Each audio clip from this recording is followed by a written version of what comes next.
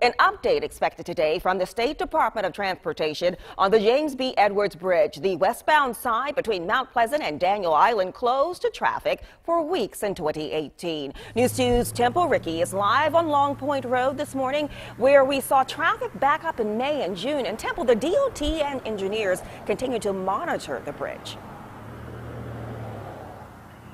Octavia, the South Carolina Department of Transportation is expected to talk about all the progress that the bridge has had and all the work that's been accomplished since it closed last May.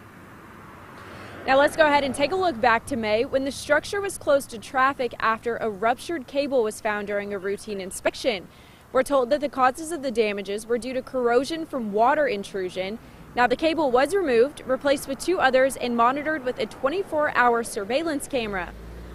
After extensive testing, the bridge reopened to traffic on June 2nd, and today, Secretary of Transportation Christy Hall and Deputy Secretary for Engineering Leland Colvin are giving an update on the work and safety improvements that continued out through the remainder of last year.